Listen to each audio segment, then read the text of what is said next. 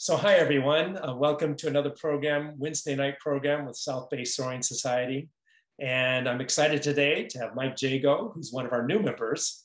And he's been posting videos online. I'm going to put a link to his YouTube channel. But I saw the production quality and the subject matter was perfect for a bunch of nerds like us. And particularly, they were interesting to me because I used to fly a Weasel Pro.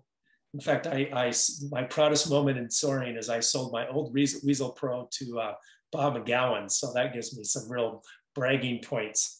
But I did know that programming the ailerons and elevator, which is called an Elevon, you'll tell us, it was very tricky. And I never quite really figured out how it all went together. But I did know that if you made a little glitch, you're going to go right into the slope. So I've always been interested in that.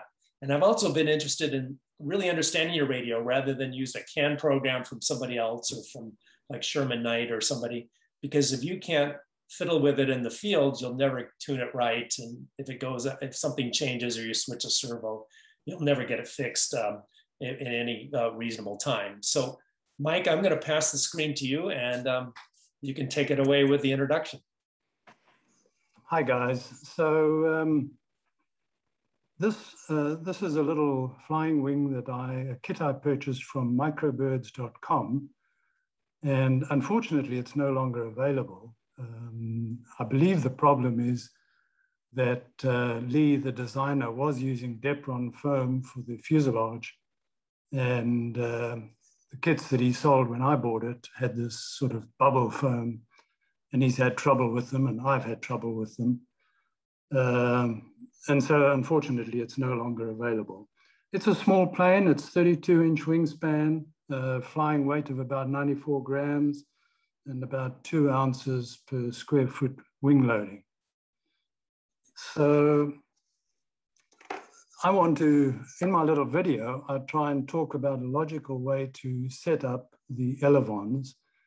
And when I put my plane together and turned on Elevons, nothing was right. In other words, the elevator was backwards and the ailerons were backwards. And this was before I joined South Bay Soaring Society. So I jumped on the internet. And the best I could do was find a video out of the UK where the guy said, oh, well, just keep swapping things until it works. And that wasn't much of a process that I wanted to follow. I did go back to Hobby King and ask their help desk if they had a procedure, and I got more or less the same response. So after some thought, I developed the process that's in the video. I don't know if it's the only way to do this, and I'm sure welcome comments on it. And I believe that there are 4 cases that you can face when you power your radio up to a flying wing. One is that everything is correct. The ailerons and the elevator work in the correct direction and you really have no problems. The other situation is the situation I found myself in where everything was wrong. Cases 3 and 4 would be your ailerons are right, but your elevator's wrong, or your elevator's right and your ailerons are wrong. And so my video takes you through a logical process to sort that problem out. And at the end of this video, if you have any comments, let's talk about it. Well, Mike, would you show us your latest flying wing? Oh, sure. So I've just finished up an Alula, and try and get it all in the picture there. I did find great beak on that thing. Sorry, it's a great beak on that thing. Yeah, I found on the internet somebody who had used marker pens to create a red-tailed hawk, and I really liked it. So I had a go at it myself. It's not perfect. The shoulder wings feathers here are a little bit bumpy, but anyway, I was quite pleased with the way it turned out. I've still got a mate in this plane.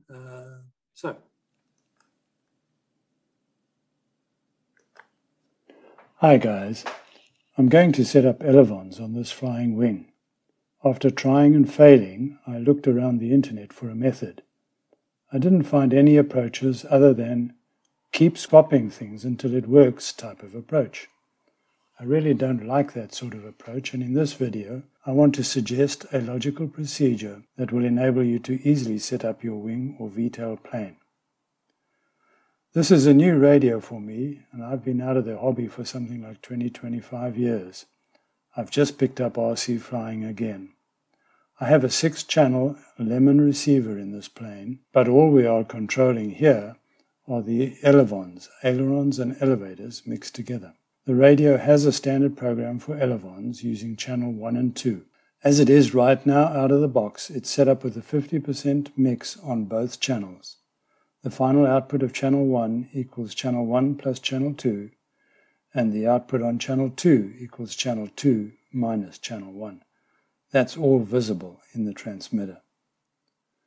So basically, my approach is to start with the Elevon mode turned off.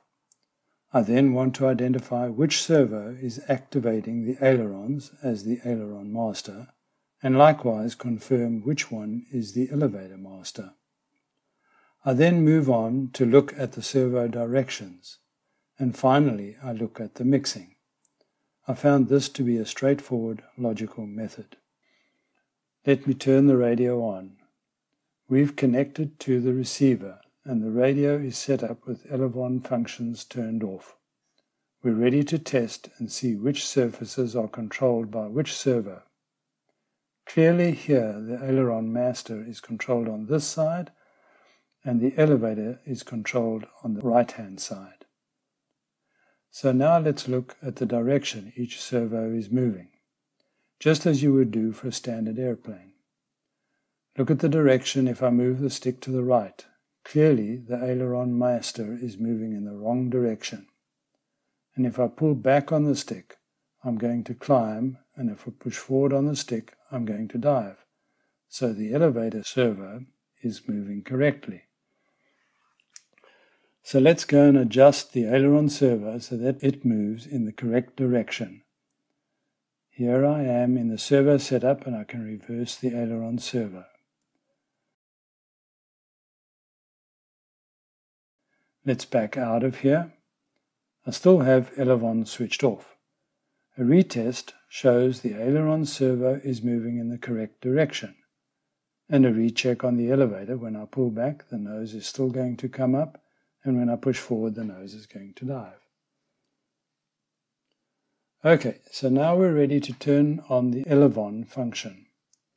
I'm set up channel 1 and channel 2 at 50%, the standard formula. Moving the stick to the right, I can see I'm going to lift this wing and go to the right. That's perfect. And when I pull back, the nose is going to come up, and when I push forward, it's going to dive.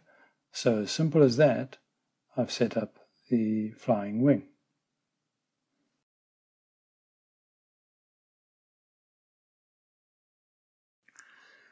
Now I'm going to go through the setup again, where the outcome is that you need to use minus 50% in the Elevon mix to make it work. And I'll do this by swapping the servo leads on the receiver. I'm going to put ailerons onto channel 2 and the elevator on channel 1.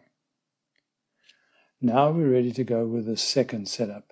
Elevons are turned off. When I move the aileron stick, the right-hand servo is now controlling the aileron function. So the right-hand side now is the aileron master. And when I pull back on the stick, the left-hand side is clearly the elevator master. Now we're going to check the direction of the servos. I'm going to continue to focus on the aileron first. If I look at that motion of the aileron, I can see that it must be reversed. In fact, when I look here and pull back on my stick, the elevator servo is also backwards. Let's go to the servo setup and reverse the aileron servo on channel 1. Checking what we have done, we move the aileron stick to the right, and the lift on the right-hand wing is being broken by the aileron coming up, and that wing is going to drop, and the left-hand wing will lift up and it'll swing around to the right. Checking the elevator, it is still wrong, but we're going to fix that by changing the mix to minus 50% on channel 2.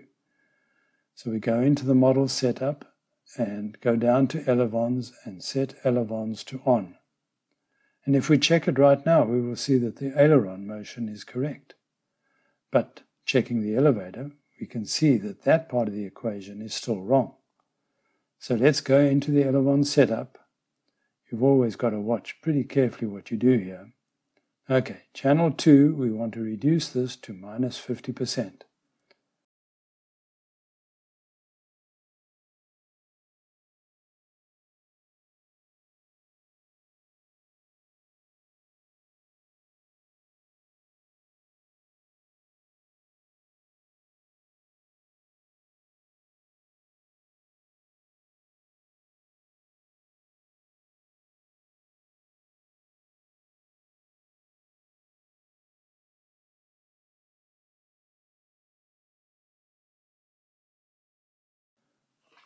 Having done that, let's make a final check. If I move the aileron to the right, I want the plane to swing to the right. I've got lift on the left-hand wing and broken lift on the right wing. When I pull back on the stick, this plane is going to go up, and when I push forward on the stick, it's going to dive. So there you have it. This is a sequence that at least makes sense to me. The first way I did it, where the aileron channel is in channel 1, is the right way to start your setup. But if your aeroplane is in some other setup, as you've seen in the second setup, we can resolve it by following these steps. First, we determined which servo was acting as the aileron master. We checked the aileron and elevator directions and found them both wrong. We then go to Elevon Setup and change the elevator servo to be a minus 50% mix. I hope this gives you a straightforward and logical path through the setup of Elevons, and it should also work for V-tail mixing. I'd welcome any comments. Thanks.